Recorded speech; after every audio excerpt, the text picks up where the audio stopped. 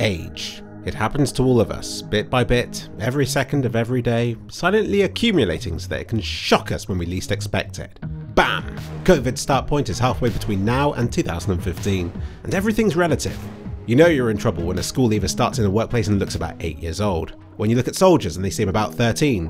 When MILFs stop looking old. Or when you get your ass kicked by somebody in Counter-Strike who was born in 2012. Here's one of those weird time dilation things that's been haunting me lately. Do you remember that series, Going Low in CSGO?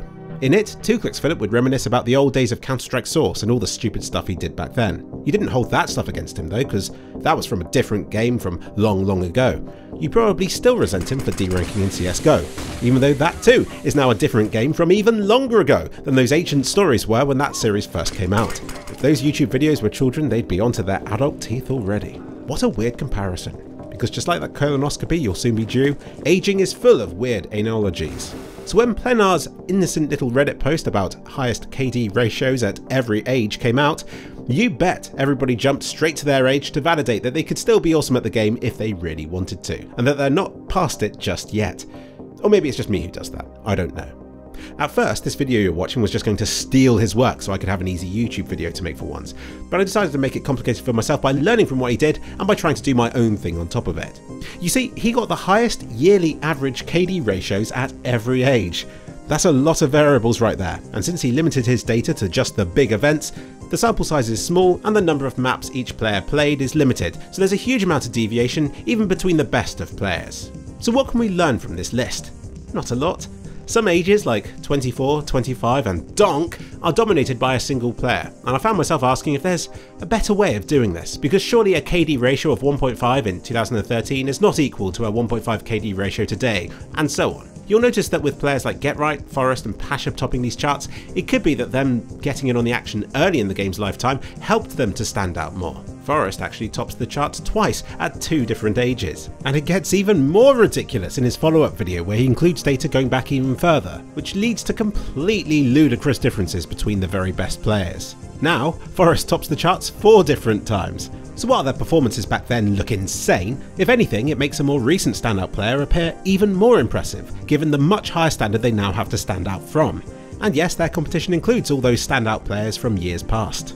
I mean, you can see all the disclaimers down here. The most intriguing one for me was how player ages could be off by 1 year, since HLTV lists results by years, while most players selfishly choose not to be born on January the 1st. You might want to take something simple and shocking from this kind of analysis, but the devil is always in the details, and the more you learn about this sort of thing, the less everything seems to mean. So to try and summarise what he discovered in a semi-interesting way, what he's done here shows how the top player of each age fares, and you can see that they fare quite well with excellent performance from the young age of 17 right through to 25, and then their brain quickly deteriorates, and by about the age of 34 their reflexes have got so bad they should probably hand in their driving licence.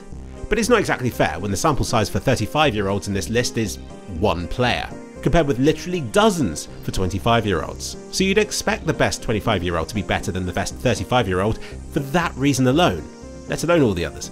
This is the average KD of all the top players of every age that he featured, and here it is again, this time excluding the very best player. It smooths all the results out a bit, still shows the same drop off after the age of 25. So yeah, that's Plenar's list, focusing on standout performances at different ages. But maybe there's more that we could investigate here.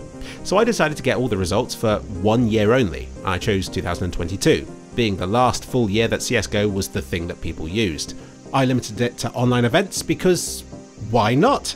While it doesn't limit all of the variables, it does at least limit some, and unlike LAN events, it still gives a huge pool of data in the form of hundreds of maps for hundreds of players. And what I was left with were the stats for 392 players aged between 15 and 35 years old. Some random fun facts from the data: Donk had joint fewest maps played with just 95, and the most was Denny Suave with 303. The average and median age was 22, the average match length was 27 rounds, which I expect would be much lower if we did that with 2024 data, the average KD ratio was 1.03, and in total, almost 1.6 million rounds of Counter-Strike were recorded, which I estimate, put together, is about 4 entire years worth of footage, which actually isn't as much as I was expecting. But enough of all that pointless shit, let's find out how their age correlates with how good they are. But which metrics should I use? There is no perfect way to judge how good these players are. If you're the entry fragger, then you're expected to die quite a lot, so maybe KD ratio isn't the fairest measurement of how good someone is. If you're always on the winning side, then yes, that could be because you're awesome, but then maybe also part of why you're awesome is because you're always on the winning team, or smurfing against worse players. And then there are some people, such as myself, who might only get a handful of kills every game, but each and every one of them was super high impact. Or at least that's what I'm claiming. So rather than use KD ratio, I decided to use the HLTV 2.0 rating to judge these players, since it includes far more variables than just the plain old kill-death ratio. And here were my results. Every single player of every single age, give or take one depending on when they were born, and you can see it's a weird cluster of players. Looks almost like an eye, doesn't it? Subscribe to this channel for more profound analyses, but this isn't just a collection of the best players. This is data from anyone who showed up on HLTV when limiting it to these criteria, being online matches played in 2022 that were documented on HLTV. So it will highlight variances within teams. A rubbish team with one half-decent player, his stats could look incredible. Likewise, a bottom performer on a top team could look much worse than players in worse teams that they're actually far better than. But you'd hope this sort of stuff would average out over hundreds of players and hundreds of maps played. We're looking for trends here. Yet all I can see is an eye. After the age of 28, suddenly there's no longer enough people of that age to give us a decent spread. So really we're talking between the ages of 17 and 28 here, with a tail after that.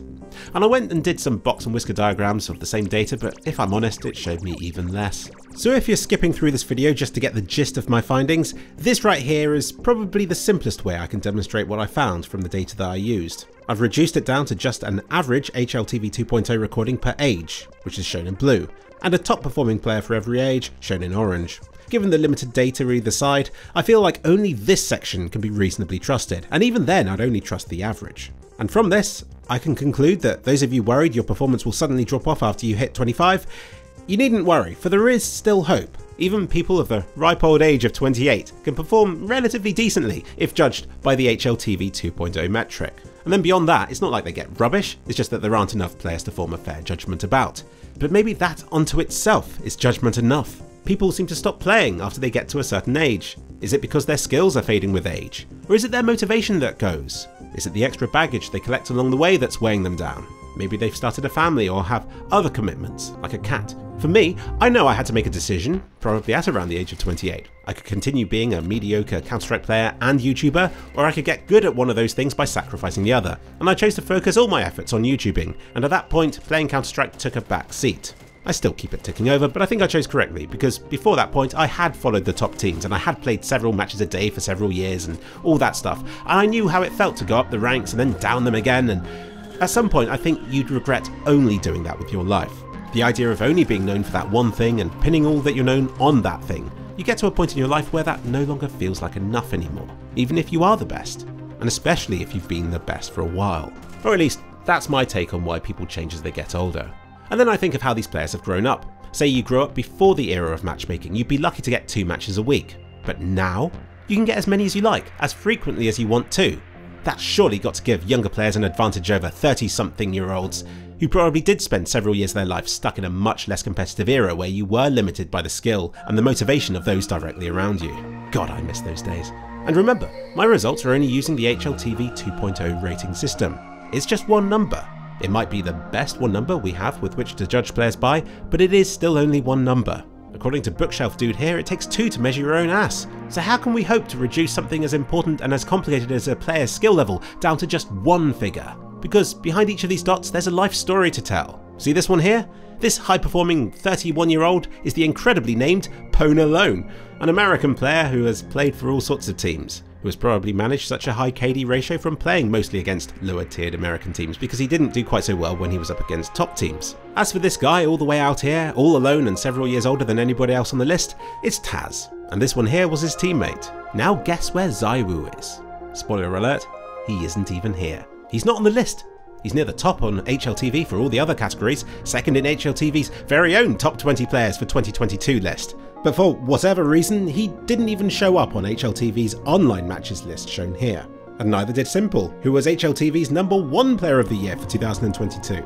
Nor did player number 3, nor 4, and so on. So this is where I discovered what was going on. This list that HLTV shows here that I've been using for this video isn't every player that fits this criteria that I've requested, and if I limit it to the top 10, then I begin to see the bigger names emerging, and you can see they've only played a handful of maps compared with all the ones that were on my list. So it looks as though, if there are too many players to display, then HLTV cuts players off in some way, perhaps based on how many maps they've played. So there you go, I've identified a limitation with my collected data, though I'm not quite sure how I'm meant to work around this without ridiculous amounts of data scraping. The players who are on my list do at least have robust amounts of data about their performances, so there is that, I suppose. I've covered how HLTV 2.0 works in a video before if you'd like to know more about it. Link will be shown up here somewhere right now. In short, it's a bunch of different weighted formulae, generally based around how good you are at shooting people. But it's still no substitute for actual real-world knowledge of these players and teams and the matches they partake in. Now I know people hate AI, but one thing it could actually be really good for is in formulating an algorithm that attempts to figure out a formula to match human-made lists of top players and the factors that are most important going into that. Perhaps they'll do that for HLTV 3.0. But until then, if you want to know how age affects players' abilities, it's probably best to listen to someone who studies competitive Counter-Strike, and who knows the teams and players involved, who has an expert knowledge of all things Counter-Strike, and who isn't edgy and biased. Good luck. Maybe you could even go and ask the players directly about how their lives at 32 are compared with when they were just 22. So yeah, in conclusion, inconclusive. I'm not denying that skill drops off with age, reflexes are proven to deteriorate, but experience is still a must. I'm just saying when the age limit of players is 30 something, the limiting factors are probably a lot more complicated than simply reflexes or age related physical deterioration. There are definitely fewer old players, and they seem to shift to in-game leader and coach roles, and maybe they do get other life commitments. So if you have any idea of how this sort of testing should be done instead, I'm all ears.